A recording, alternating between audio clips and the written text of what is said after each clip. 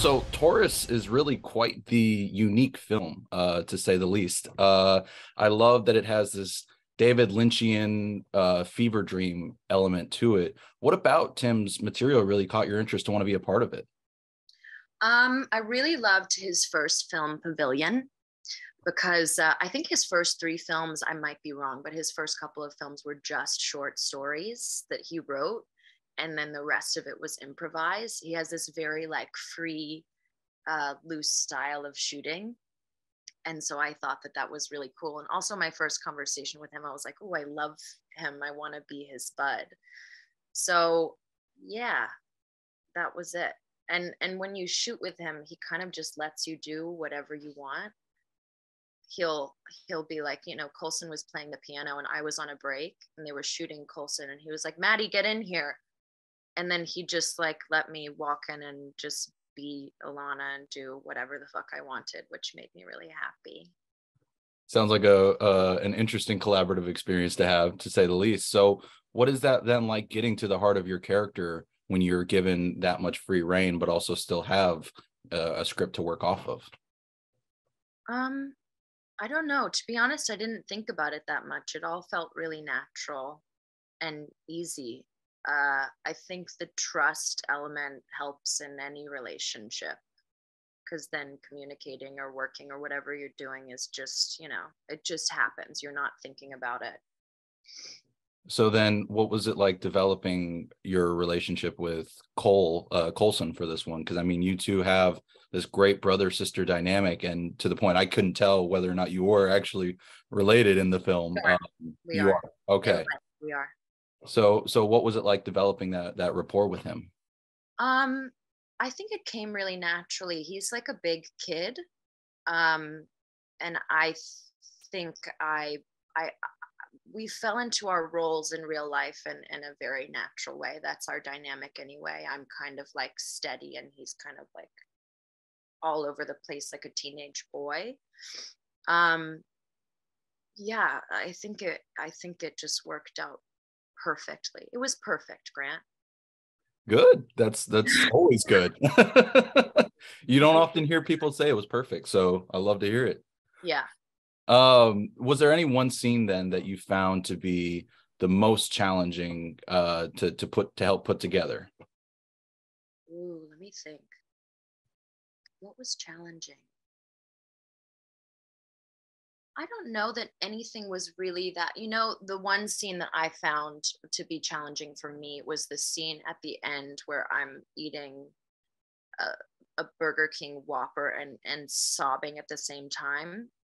Just physically eating and crying at the same time is actually quite difficult. So I think that emotionally, fine. I was doing great that day.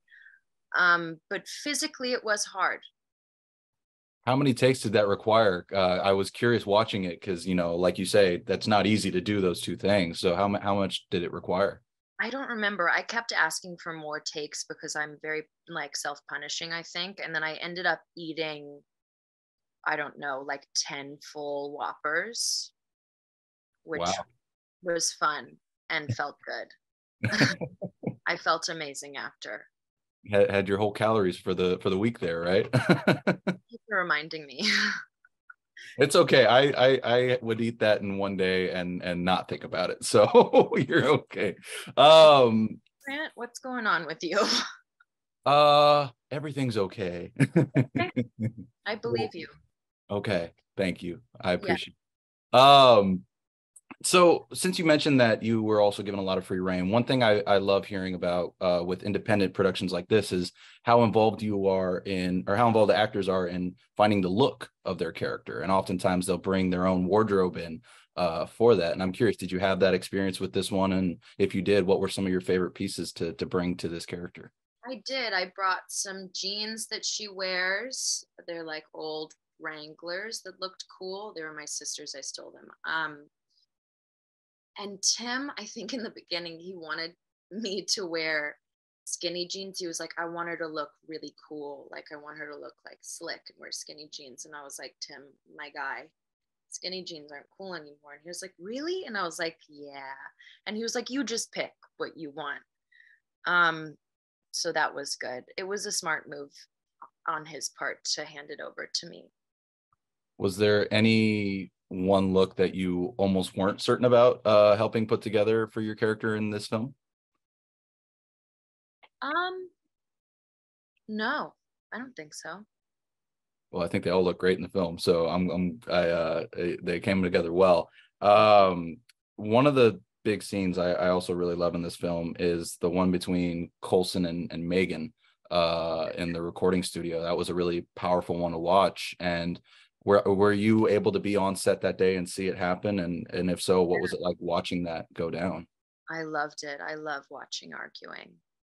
I loved it so much. And Megan kept wanting to go again, which was cool. And Colson was like, please, can we stop?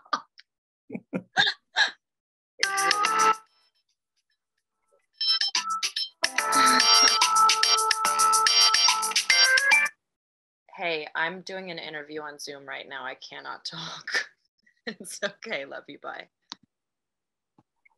Everybody's always wanting to interrupt during interviews, right? I've had a lot happen so far. Yeah. I mean, you're very sought after. So could I have taken it?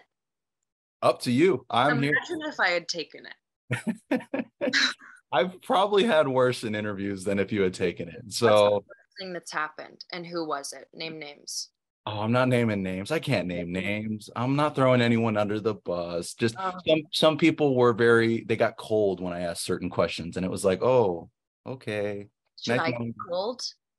Very cold. They were just like, they didn't like the questions, I guess. And I was like, oh, okay, bye. I'm gonna get cold the next question you ask, just to like spice it up. Oh, okay. I like it. I like the thought. So this film ends on quite the note. I'm trying not to go too far into spoilers, but at the same time, it's a really, I mean, we've talked about it a little bit in terms of what happens with your character, but I mean, what was your reaction like when you learned what was going to be the ending and what it all entailed? Oh, I was gonna get cold. I forgot. I'm not going to though.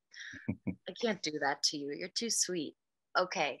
What was my reaction? I think I cried when I read it. It's very sad. Yeah, I cried. And then when I was on set, I think shooting the Whopper scene. Yeah, I think it just sadness. I don't know. I don't have another word. I mean, that's the right emotion. I feel it's what goes that song too, especially that plays over all of that is also just amazing. And what was your reaction like when you actually got to listen to that song? Did you hear it before you saw the final cut of the film, or did you have to wait to hear it? Yeah, Colson showed it to me in the car when we were on set one day, and I was really excited. This is what I did. I was like, this is what I did. Yeah, that was it. You got all hyped up. I was very hyped up. Which is, it's like the antithesis of the emotion of the song. But hey, I mean, everybody reacts differently to music. We're all different. Exactly. You gotta be you. That's what's important. The space to do that.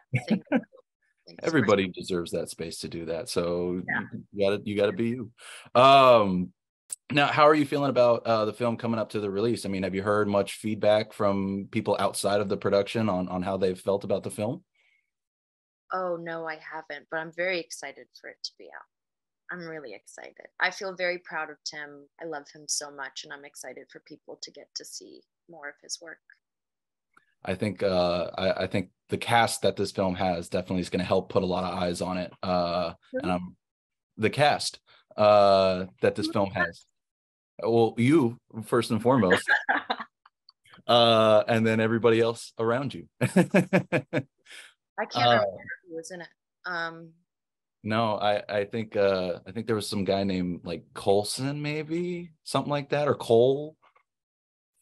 Oh yes, all blonde. Yes. There you go. Yeah.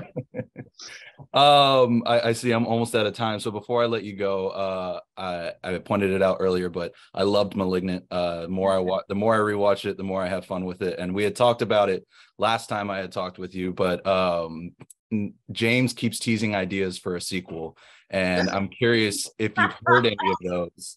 and what your thoughts are on a possible sequel. Whatever, man. I'll show up. I don't know. He hasn't spoken to me personally about it. Well, I'm gonna keep my fingers crossed then that he speaks to you, because I would Yeah, love to see I'll more. let you know. I'll let Okay, you know. please do, because I want more of that world. It's such a unique world. I remember you couldn't tell me much about it last time we talked. You had to like be all secretive and vague, and I was like, okay, Yeah. I'll just wait and see. Yeah. And I loved it. I can't. I have to be secretive and vague now. Okay, so you may know something, and you're having to keep it under lock and key. I get it. Yeah. Let's keep it sexy. Let's keep it mysterious. I don't know anything. Maybe I do. Maybe I do. Maybe you do. We'll find out eventually. Well, Maddie, thank you so much for taking the time to chat. It's great always getting to chat with you, and I really look forward to spreading the word about this film. Thanks. Is that a Mummy t-shirt? The Mummy? It is I actually. want that. Where did you get that? It's Super Yaki Shop. It's online. Spell that. Super and then YAKI. And they actually have a Malignant shirt, which Do they? they do.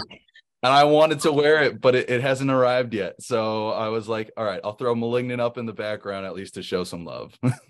Yeah, thank you. I'm getting that shirt, by the way. The next time we speak, I will be wearing it. Love it. I look forward to getting to see it. So thank you again so much. And I hope you have a great weekend.